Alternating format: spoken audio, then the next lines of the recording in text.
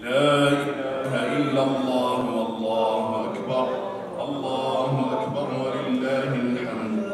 الحمد لله رب العالمين عدد خلقه ورضا نفسه وزنة عرشه ومداد كلماته.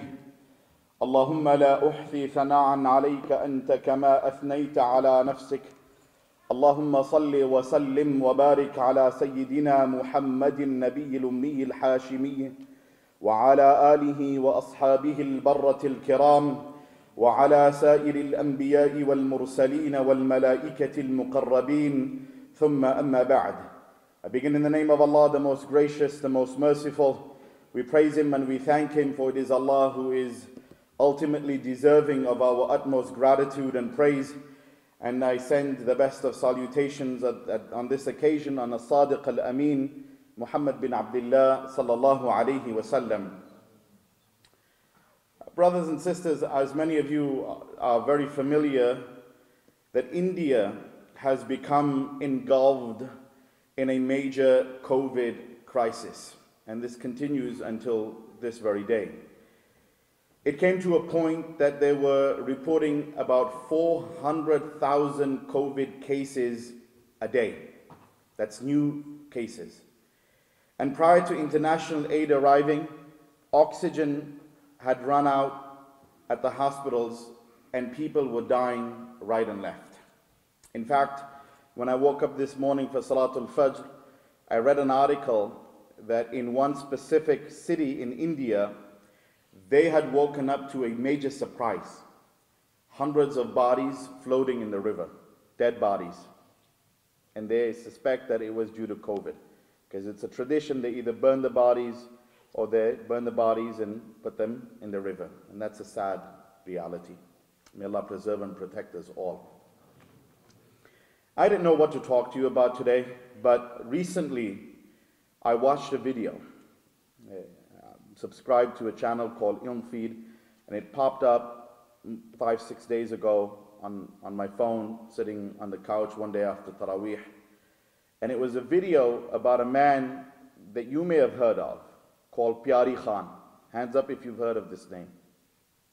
1, 2, 3, a few of you. If you haven't, I suggest that you look him up. When oxygen had run out at the hospitals, and it was a chaotic scene. Now, of course, we have a very short memory, right? And the news headlines change almost every week. Yesterday was a crisis in India, today is the Palestine crisis, and tomorrow it's going to be something else. But I want us to reflect over this a little bit as I try to deliver a message in this short period of time that I have this morning with you. When all the oxygen had run out and it was a chaotic scene and people were dropping dead right and left, there was a lot of, very heart-wrenching videos that we all saw, people shared on WhatsApp. The news was showing it. There was a man by the name of Pyari Khan, and he couldn't just sit around, do nothing. He had to be proactive. And so he started making phone calls and reaching out to vendors, asking them if he could buy oxygen from them. And of course, at this crisis, the prices went astronomical, right? It was just through the sky. So he said no matter what it cost, every week he would buy 450 metric tons of liquid oxygen and donate it to the hospital. Which is it cost him about 8.5 lakh rupees, and I think that's about $125,000. And he did this for about 2 weeks. Every day he would buy and he would donate to the hospital. And Pyari Khan actually started off selling oranges outside of a train station. That was his job. But he had a vision for himself. He was determined. And so after making some money, he purchased a rickshaw. And then that rickshaw turned into a small Suzuki van, taking people to the airports. And eventually that turned into 2 vans, 3 vans, and now he has an enterprise of 300 trucks. This reminded me of an incident and a time where a disease, a drought, crippled the blessed city of Medina during the reigns of Umar ibn Khattab radiallahu anhu. And the crops had dried up, the disease was so bad that people were laying dead in the streets. There was no food. So if they were not dying because of the disease, they were dying because of lack of food. I mean, you know how it was, right, last year, when COVID happened. I mean, this is America. But if you went to the supermarkets, the shelves were empty. I mean, for heaven's sake, we had a toilet paper issue. Not some of you, you had lotas at home, but, right? Imagine back then, there was no food, the disease was so bad that people were dropping dead right and left. There was no hope. And then somehow news came to a consortium of businessmen that Uthman bin Affan was due to receive several containers, in modern context, several containers of food and goods, and it was coming from Syria. And so this business consortium came to the home of Uthman bin Affan radiallahu anhu. They knocked his door, and of course he opens the door, he sees these men, and they said, look Uthman, you know the plight of the city. This disease has crippled us all. We have loved ones, friends, neighbors, associates, everyone are dying. There's no food. But we've received news that, containers of food are arriving, they belong to you. Uthman was a businessman. He was a tradesman. And they said, if you don't mind, we will pay you 10% more profit than you would have made otherwise. And we will take this from you. We will dispense it among the people.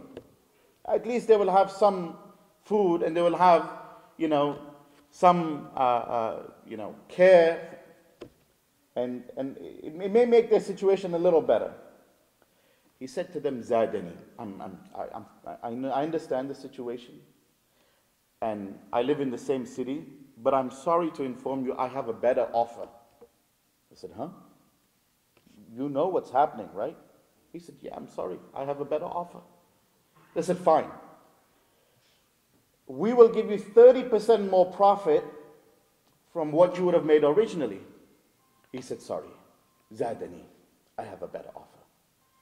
They said, look, we will give you 50% more profit than you would have made originally had you sold it to someone else. And this is for charity. We will give it and dispense it among the needy people. He said, Zadani, I have a better offer. They said, huh? Are you Uthman bin Affan? How could you have a better offer than this? When we are the business consortium and the muscle of the Arabian Peninsula, there is no one that can give you more money than what we are offering you. He said, زادني الله تبارك وتعالى بكل درهم عشرة. He said, you are offering me 10%, 30%, 50% more profit, but for every one that I give, Allah is willing to give me 10 more. Why shall I stand here and negotiate with you? When I have donated it, fi sabilillah, let it arrive and go dispense it on Yawmul Qiyamah. I shall stand before the throne of Allah, awaiting the reward for what I have done. Ya Rabb. Allahu Akbar, Allahu Akbar, La ilaha illallah, Wallahu Akbar, Allahu Akbar, Walillahi alhamd. This reminds me of the incident that happened with Mufti Mahmood Gangohi. I'm getting warmed up, so I don't know if you guys got to go somewhere. Yeah. How many of you know Mufti Mahmood Gangohi, rahmatullah alayh? 1, 2. Man, if you're from South Asia, you should be ashamed of yourselves, man. Familiarize yourself with your history. He was a philanthropist. He was a politician that even non-Muslims have written about. He was a muhaddith also. So one day he was in the masjid with his disciples and his students, and he was giving them some advice, and a beggar walked in. And the beggar started asking for money. So he opened his wallet and he gave him 200 rupees. And the beggar left. After he concluded his discourse, his disciples and students said to him, with all due respect, Shaykh, you could have given the man 2 rupees. Okay, if you felt generous, you could have given him 20 rupees. You gave him 200 rupees. आप तो इनके आदत को खराब कर रहे हो. You are spoiling his taste, his habit. वो बार बार आता रहेगा. He is going to constantly come and beg. तो शेख साहब ने एक जुमला कहा, कान खोल के जरा सुन लिए. He said something so profound to his students in response to their inquiry. He said, जब मैं इसको देने लगा तो जहन में एक सोच आई कि शुक्र है अल्लाह का कि आज तो मैं देने वालों में से हूं और लेने वालों में से नहीं हूं. Subhanallah. If you didn't understand, ask those who did. The Shaykh said, when I was about to dispense charity to this beggar, a thought came to my mind. And in that moment, I thanked the Lord that today I am among those who can dispense charity and not on the receiving end of charity. Subhanallah. No matter who you are, brothers and sisters, no matter what your situation might be. I know a brother sitting right here. Just before Ramadan, his entire home was burnt to the ground. Everything he ever owned, everything that his entire family owned was burnt. All these memories, all these possessions burnt to the ground. I know many people here. I'm looking at you. You've lost your jobs. You've lost loved ones.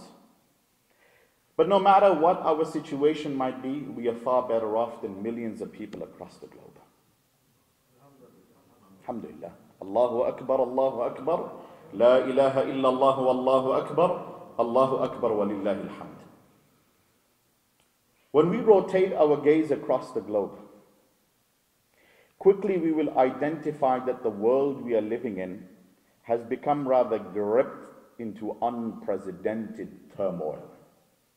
From political turbulence to economic instability, social mayhem, anarchy, lawlessness, and the list continues to grow. Now, experts have explained that a lot of this is simply a result of the fact that you and me have moved away from selflessness to selfishness, from togetherness to self-centeredness, and from mutual growth to individual advancement. So it is no wonder why today we are hearing slogans like the world's richest 1% has far more wealth than the remaining 99%. A depressing disparity. So while Allah had designed the universe to take care of the needs of every single human being, understand that it was never designed nor decorated to take care of the greed of every single human being. And because many today have decided to live a life of utter greed, want, and desire, millions across the globe are suffering as a result of being deprived of the very basic necessities. And so while this may result in so many of us sobbing, complaining, and losing hope, the English proverb said it best. Complaining about darkness doesn't help, but lighting a candle does. Complaining about darkness doesn't help, but lighting a candle does. Allahu Akbar, Allahu Akbar.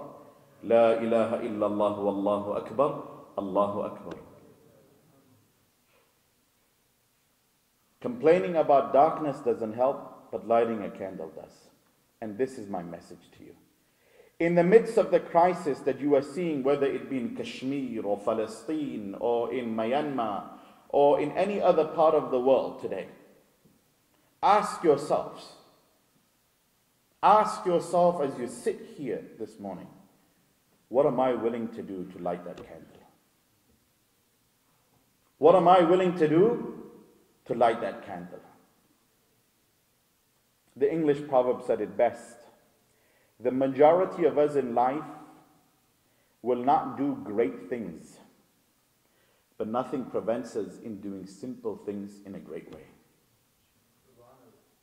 Allahu Akbar, Allahu Akbar, La ilaha illallah, Wallahu Akbar, Allahu Akbar, Walillahi alhamd. Majority of us in life will not do great things, but nothing prevents us today in doing simple things in a great way. And the Prophet ﷺ said, طُوبَى لِعَبْدٍ جَعَلَهُ اللَّهُ مِفْتَاحًا لِلْخَيْرِ وَمِغْلَاقًا لِلشَّرِّ. Glad tidings is for that one individual in any community that becomes a beacon of light for others and a lock to every and any type of misery that ever exists. Pyari Khan, one may say that, what's 8.5 lakh rupees? It's $120,000. Right? Many people have the audacity to think, $120,000. And he's in India. And even in America, a doctor making, $500,000, $1 million a year, you'll think 50 times before even donating that kind of money. Businessman, sitting right here today, you'll think 50 times. I run a charity. Those who have more money are more reluctant in giving than the ones who don't. It's not about the amount that you give, it's about the thought and the inclination and the proactiveness. This guy was proactive. He has a business of millions of dollars. Right? I read $1 billion today. But he took the initiative. He acted when even his government was not there for the people. It reminds me of my mentor, Abdul Sattar Eidi, who said, "Aaj log pare likhe to ban gaye, lekin aaj tak insan nahi bane." People have become competent and intellectual, but they have not yet become humans. The English proverb said that there is no doubt we are human beings, but the question begged to be answered is, when are we going to start being human? He acted. And so I want to leave you with this. As you leave, what are you willing to do to light a candle? That was the whole objective of Ramadan's training. The Prophet said it is Shahrul Muwasa, the month in which you are trained to tap someone's life in a positive way, to provide a shoulder to lean on, to give a helping hand. What are you willing to do to stand in Pyari Khan's shoes today? Finally, aspire to inspire before you expire. Aspire to inspire before you expire. I ask Allah subhanahu wa ta'ala that He makes us among those whose invocations were accepted during the blessed month of Ramadan, among those whose siyam and qiyam was accepted during the blessed month of Ramadan. We ask Allah that He adds its reward into our mizani hasanat. We ask Allah subhanahu wa ta'ala that He allows the spirit of Ramadan to remain with us throughout these remaining months. And we ask Allah subhanahu wa ta'ala that He does not deprive us of many more Ramadans up ahead. We ask Allah to preserve us and to protect us. We ask Allah to keep the ummah united, connected and protected. We ask Allah to provide His aid and assistance to all of those who are suffering globally and locally. Brothers in faith and brothers in humanity, we ask, O Allah, to provide your aid to them. O Allah, assist them. O Allah, engulf them in your mercy. O Allah, do not lay on us a burden that is beyond our capacity to handle. O Allah, let us understand the purpose of being a human being. O Allah, let us be there for others. O Allah, in this let us find joy. O Allah, we ask of you to forgive us for our sins, to pardon us for our shortcomings, to put our hearts and minds at rest. O Allah, allow us to facilitate our tasks. O Allah, allow us to achieve our goals in life. O Allah, we ask of you to accept our gathering. Ameen Ya Rabbil Alameen. Brothers and sisters, on behalf of our Amir here at ICCC,